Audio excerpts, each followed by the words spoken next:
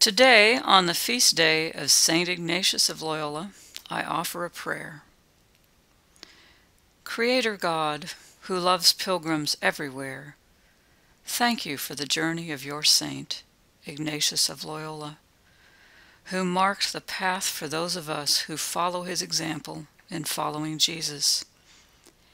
Thank you for drawing Ignatius to your grace and to a life of spiritual discovery. Thank you for teaching him about prayer so that he could teach us. Thank you for using a person so obviously imperfect so that we could have hope for ourselves. May we continue on our journeys as individuals and as the Church, following Ignatius's example of persistence, humility, courage, and gratitude.